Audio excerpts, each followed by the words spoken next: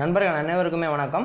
இன்றைக்கி நம்ம சேனலில் டாபிக் பார்த்திங்கன்னா ரெஸ்ட்ரிக்டட் எர்த் ஃபால்ட் ப்ரொடெக்ஷன், அதாவது இதை ஷார்ட் ஃபார்மில் வந்து ஆர்இஎஃப் ப்ரொடெக்ஷன்னு சொல்லுவாங்க. இது வந்து நமக்கு பவர் டிரான்ஸ்ஃபார்மர்ஸ்லாம் யூஸ் பண்ணியிருப்பாங்க. எங்கே வந்து high rating transformer, star winding, neutral, grounded இருக்கோ அங்கே வந்து கண்டிப்பாக இந்த ப்ரொடெக்ஷன் யூஸ் பண்ணியிருப்பாங்க. இந்த ப்ரொடெக்ஷன் எப்படி ஆப்ரேட் ஆகுது, இதோட ஃபங்க்ஷன்ஸ் என்ன அப்படிங்கிறதான் ஃபுல்லாக இந்த வீடியோவில் பார்க்க போகிறோம். இந்த வீடியோ பார்க்குறதுக்கு முன்னாடி நம்ம சேனலில் வந்து கரண்ட் ட்ரான்ஸ்ஃபார்மரை பற்றியும் பேசிக் ரிலே, நியூமெரிக்கல் ரிலேவை பற்றிலாம் வீடியோ போட்டிருக்கோம். அந்த வீடியோ பார்த்துட்டு இந்த வீடியோ பார்த்தீங்கன்னா இன்னுமே உங்களுக்கு பெட்டராக புரியும். அந்த வீடியோவோட லிங்க்கை இந்த வீடியோ டிஸ்கிரிப்ஷனில் தரேன்.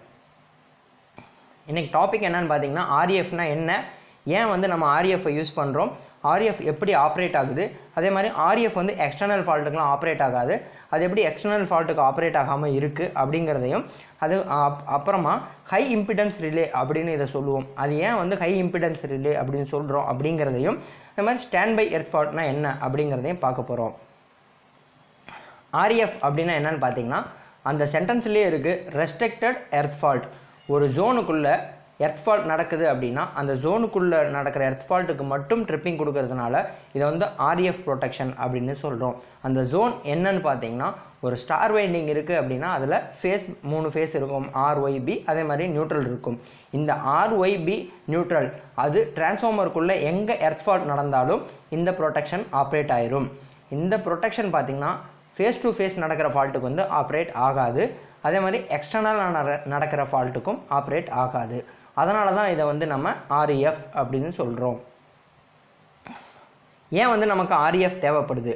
டிரான்ஸ்ஃபார்மர் ப்ரொடெக்ஷன் பார்த்திங்கன்னா நம்பர் ஆஃப் ப்ரொடெக்ஷன் நிறையாவே இருக்குது. Earth fault, over current, under voltage, over voltage, differential அப்படின்னு பார்த்திங்கன்னா இங்கே நம்ம மென்ஷன் பண்ணியிருக்கிற மாதிரி நிறையா ப்ரொடெக்ஷன் இருக்குது. ஆனால் இருந்தும் ஆர்இஎஃப் ஏன் தேவைப்படுது? சேம் முன்னாடி சொன்ன மாதிரி தான். இப்போ வந்து பர்டிகுலராக உங்களுக்கு வந்து ஒரு ஃபேஸ் டு கிரவுண்ட் ஃபால்ட் நடந்திருக்கு டிரான்ஸ்ஃபார்மருக்குள்ளே அப்படின்னு ஈஸியாக ஐடென்டிஃபை பண்ணுறதுக்காக இந்த ஆர்இஎஃப் வந்து நமக்கு யூஸ் ஆகுது. இந்த ஆர்இஎஃப் ஆப்ரேட் ஆயிடுச்சு அப்படின்னா கண்டிப்பாக நம்ம சொல்லலாம் ஸ்டார் வைண்டிங்கில் எங்கேயோ ஒரு வைண்டிங் வந்து கிரவுண்டட் ஆயிருச்சு, எர்த் ஃபால்ட் ஆயிருச்சு அப்படிங்கிறத. இந்த ஆர்இஎஃப் வந்து ரொம்பவுமே சென்சிட்டிவான ப்ரொடெக்ஷன். மற்ற ப்ரொடெக்ஷனை கம்பேர் பண்ணும்போது வேகமாக குயிக்காக ஆப்ரேட் ஆயிரும். அப்படி குயிக்காக ஆப்ரேட் ஆகிறதுனால என்ன ஆகுதுன்னு பார்த்தீங்கன்னா டிரான்ஸ்ஃபார்மர் வந்து சிவியர் டேமேஜிலேருந்து பாதுகாக்கப்படுது. ரொம்ப அதிகமான டேமேஜ் இல்லாமல் மைனர் டேமேஜ்லேயே வந்து உங்களுக்கு இந்த ப்ரொடெக்ஷன் ஆப்ரேட் ஆயிடுது. அடுத்து இது எப்படி ஆப்ரேட் ஆகுது? நமக்கு வந்து முன்னாடி பார்த்த மாதிரி 3 ஃபேஸ் சிடி கொடுத்துருப்பாங்க ஆர்ஒய்பிக்கு, அது மாதிரி நியூட்ரலுக்கு ஒரு சிடி கொடுத்துருப்பாங்க. இந்த நியூட்ரல் சிட்டியும் ஃபேஸ் சிட்டியையும் பேரலல் பண்ணிடுவாங்க. ஸோ வந்து அங்கே நமக்கு வந்து எக்ஸ்டர்னல் ஃபால்ட் நடக்குது அப்படின்னா கண்டிப்பாக வந்து உங்களுக்கு ஃபேஸ்லேயும் ஒரு கரண்ட் ஃப்ளோ இருக்கும், நியூட்ரல்லையும் ஒரு கரண்ட் ஃப்ளோ இருக்கும். ஸோ வந்து எக்ஸ்டர்னல் எர்த் ஃபால்ட்டுக்கு சொல்கிறேன், உங்களுக்கு வந்து ஃபேஸ் டு ஃபேஸ் ஃபால்ட்டுக்கு சொல்லலை, எக்ஸ்டர்னல் எர்த் ஃபால்ட்டுக்கு வந்து ஒரு ஃபேஸ்லேயும் கரண்ட் ஃப்ளோ இருக்கும், நியூட்ரல்லையும் கரண்ட் ஃப்ளோ இருக்கும். ஸோ வந்து ரெண்டுமே மீட் பண்ணும்போது உங்களுக்கு 0 ஆயிரும். எப்போ இன்டர்னல் ஃபால்ட் இருக்கோ அப்போ வந்து ஒரு சிட்டியில் கரண்ட் ஃப்ளோ இருக்காது. ஸோ வந்து இந்த டிராயிங் பாருங்கள், இன்னும் தெளிவாக புரியும். லெஃப்ட் சைடில் காட்டியிருக்கிறது பார்த்தீங்கன்னா 3 ஃபேஸுக்கு ஆர்ஒய்பி சிடி, இதை வந்து ஃபேஸ் சிட்டின்னு சொல்லுவோம். அதே மாதிரி நியூட்ரல் சிட்டி, இது ரெண்டையும் பேரலல் பண்ணி ரிலே கொடுத்துருக்கோம். ஒரு ஸ்டெபிளைசிங் ரெசிஸ்டர் காட்டியிருக்காங்க.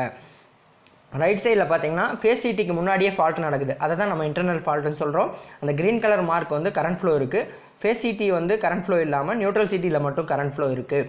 இப்போ வந்து ஃபேஸ் சிட்டியில் எப்படி கரண்ட் ஃப்ளோ வரும்னு பார்த்தீங்கன்னா எப்போவுமே ஒரு ஃபால்ட் லொக்கேஷனை பார்த்து தான் கரண்ட் ஃப்ளோ வந்து இருக்கும். இப்போ இன்டர்னலாக ஃபால்ட் நடக்குதுன்னா உங்களுக்கு வந்து வைண்டிங்லேருந்தும் கரண்ட் ஃப்ளோ இருக்கும், எந்த ஃபேஸில் எர்த் ஃபால்ட் ஆச்சோ அந்த வைண்டிங்லேருந்தும் கரண்ட் ஃப்ளோ இருக்கும். அதே மாதிரி அந்த டிரான்ஸ்ஃபார்மர் எக்ஸ்டர்னல் லோடு கூட கனெக்ட் ஆகிருக்கிறதுனால எக்ஸ்டர்னல் வேறு சோர்ஸ்லேருந்தும் அந்த கரண்ட் ஃப்ளோ வந்து உள்ளே வர பார்க்கும். எப்போவுமே ஃபால்ட் லொக்கேஷனை பார்த்து தான் கரண்ட் ஃப்ளோ வரும்.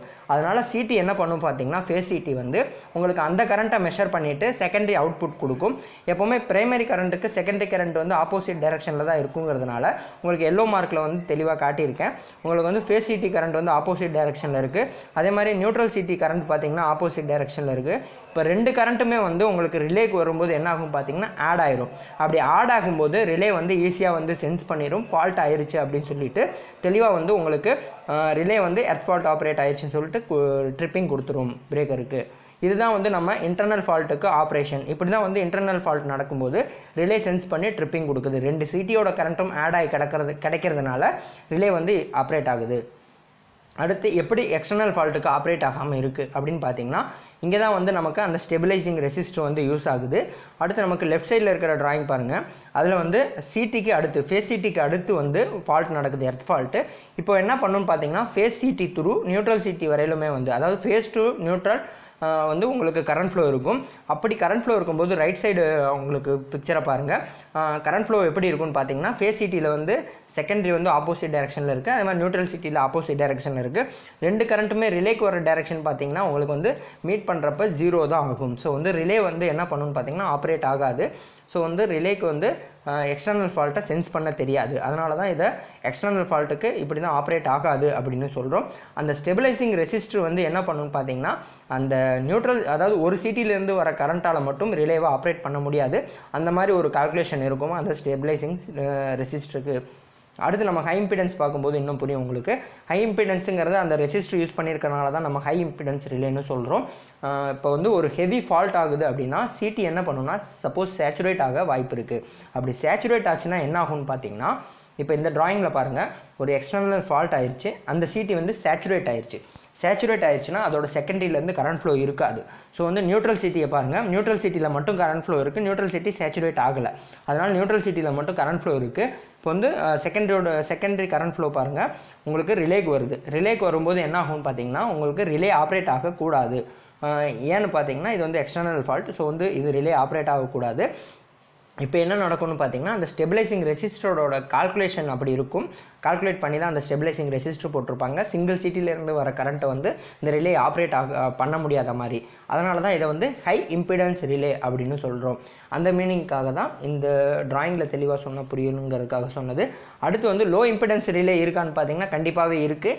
லோ இம்பிடன்ஸ் ரிலே எப்படின்னு பார்த்தீங்கன்னா இந்த மாதிரி பேரலல் கனெக்ஷன்லாம் சிடி பேரலல் பண்ண மாட்டோம்.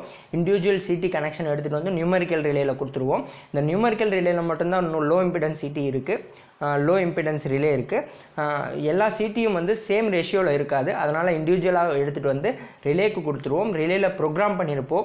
ஸோ வந்து ரிலே ப்ரோக்ராம் பண்ணி அது ஆப்ரேட் ஆகிருக்கும். வந்து எந்த ஃபால்ட்டு வந்து எந்த கரண்ட் வந்தால் என்ன ஃபால்ட் வருது அப்படிங்கிறத ரிலேவே கால்குலேட் பண்ணிக்கும்.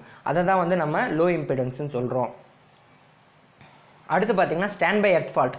ஸ்டாண்ட் பை எர்த் ஃபால்ட்டுங்கிறது வேறு ஒன்றும் இல்லைங்க. இங்கே வந்து நம்ம பேரலல் பண்ணி கொடுத்துருக்கோம், அதாவது ஆர்எஃப்பில். இங்கே பேரலல் பண்ணாமல் டேரெக்டாக வந்து ரிலேக்கு கொடுத்துருவோம். நியூட்ரல் சிட்டியை வந்து ரிலேக்கு கொடுத்துருவோம், ஃபேஸ் சிட்டியை வந்து ரிலேக்கு வந்துடும். எப்போ எர்த் ஃபால்ட் நடக்குதோ அப்போ நியூட்ரல் சிட்டியில் கரண்ட் ஃப்ளோ இருக்கும். ரிலே வந்து ஈஸியாக சென்ஸ் பண்ணி நியூட்ரலில் வந்து கரண்ட் ஃப்ளோ வந்துருச்சு, ஃபால்ட் ஆயிடுச்சுன்னு சொல்லிட்டு ட்ரிப்பிங் கொடுத்துருவோம். இது வந்து எங்கே இருக்குன்னு பார்த்தீங்கன்னா ரேட்டிங் கம்மியாக இருக்கிற டிரான்ஸ்ஃபார்மர்ஸ்லாம் இந்த ஸ்டாண்ட் பை எர்த் ஃபால்ட் வந்து யூஸ் பண்ணியிருப்பாங்க. ஜஸ்ட் ஒரு எர்த் ஃபால்ட் மாதிரி தான் இது வந்து ஆப்ரேட் ஆகும். நண்பர்களே, உங்களுக்கு வந்து ஆர்எஃப் வந்து எப்படி ஆப்ரேட் ஆகுது, ஏன் தேவைப்படுது, எல்லா டீட்டெயிலுமே சொல்லிட்டேன். உங்களுக்கு வந்து தெளிவாக புரிஞ்சிருக்கும்னு நினைக்கிறேன். அப்படி டவுட்ஸ் இருந்தால் கண்டிப்பாக நம்ம கமெண்ட் செக்ஷனில் சொல்லுங்கள், நான் கண்டிப்பாகவே ரிப்ளை பண்ணுவேன். நம்ம சேனலுக்கு வந்து மறக்காமல் சப்ஸ்கிரைப் பண்ணுங்கள். இந்த வீடியோ பிடிச்சிருந்தால் மறக்காமல் லைக் பண்ணுங்கள், ஃப்ரெண்ட்ஸுக்கு ஷேர் பண்ணுங்கள். நன்றி, வணக்கம்.